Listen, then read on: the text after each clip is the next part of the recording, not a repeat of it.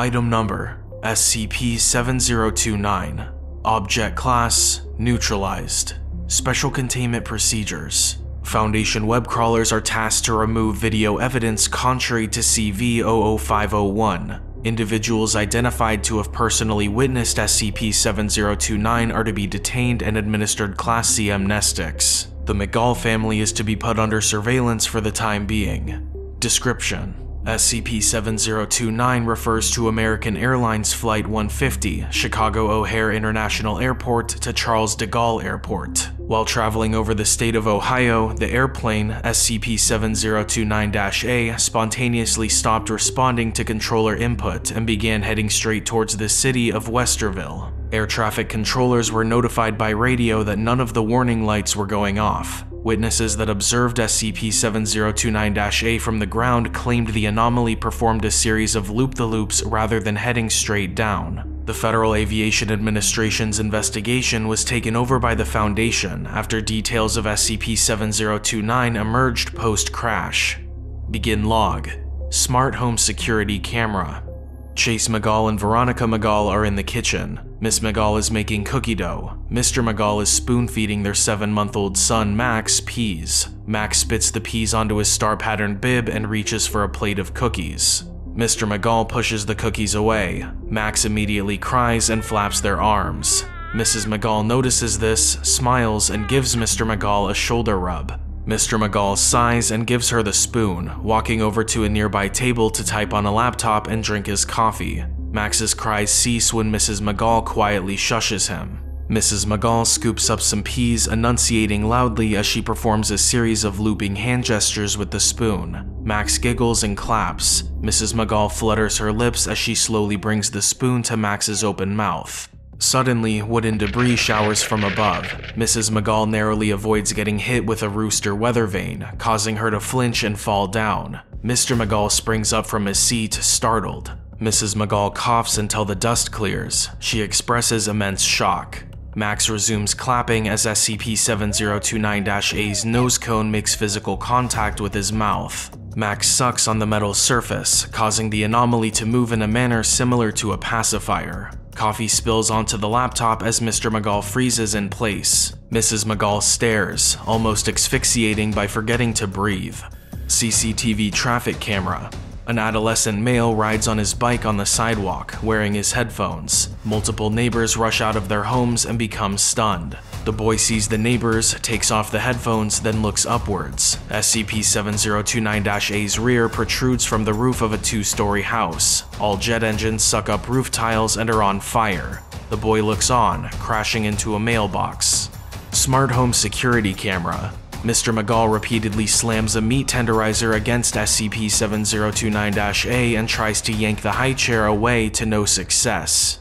Mrs. McGall frantically tries to use her cell phone but loses her grip on the device, allowing it to fall into a filled flower vase, shorting it out.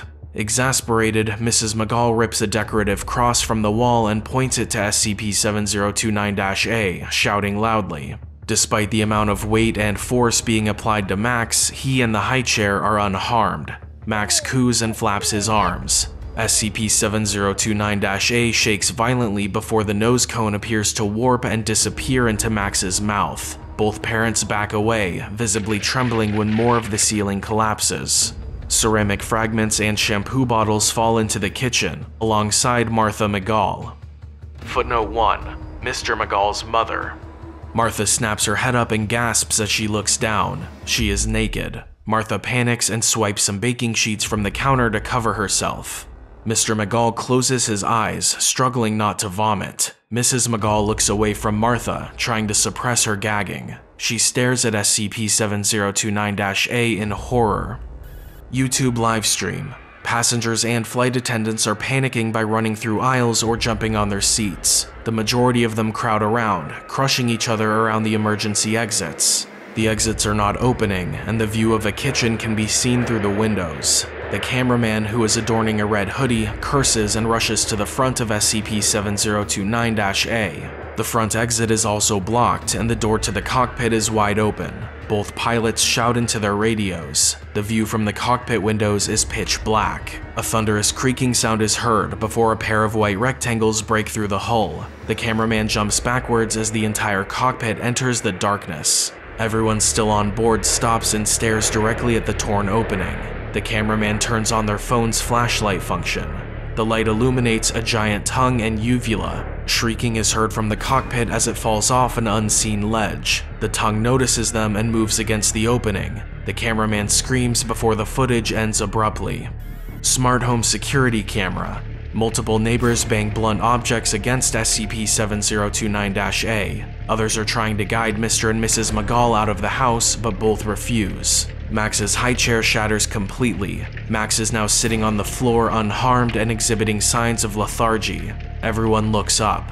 The holes in the ceiling, second floor, and the roof are engulfed in fire. The lower section of SCP-7029-A is fully entering the house now. Loose objects close to Max are getting violently sucked into the jet engines, exploding into masses of flames. Tables, chairs, and the rest of the furniture appear unaffected by the suction, causing those who have not fled to hang on to them tightly. Miraculously, all maintain their grip.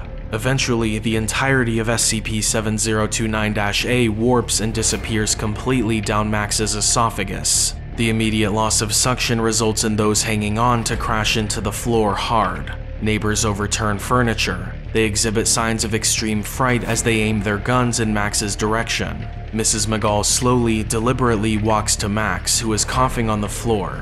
Mrs. McGall kneels and extends a hand but pulls it back when Max burps. A tiny captain's pilot cap flies from his mouth. Max smacks his lips and looks at the plate of peas. No peas are present. Max begins to cry. The neighbors begin to panic when Mrs. McGall spots a still intact plate of cookies on the counter and dumps its contents onto Max's lap. Max giggles and eats the cookies. Mrs. McGall allows the plate to slip from her fingers and shatters on the floor. Mr. McGall's eye twitches. Mrs. McGall crumbles into a fetal position on the ground, staring off into space. Martha is hiding under a curtain. Max shoves chocolate chips into his nostrils. The house is still on fire. End log. All relevant parties were amnesticized with Class A amnestics. Cover stories CV33454 and CV00501, smaller plane crash and plane lost at sea, accounted for the damage of the McGall residence and the absence of SCP-7029-A respectively. Tests were conducted on Max McGall to determine if he possessed anomalous properties. While Max McGall exhibited a higher Hume count, he didn't qualify for reality bender classification and soon returned to baseline over time. The McGall family has decided to temporarily relocate to Lincoln Village, Ohio until the property at their original residence is fixed. Addendum 7029.1 Update. A runaway train that has just been reported to have left the tracks it was riding on appears to be heading directly to Lincoln Village. Containment efforts are underway.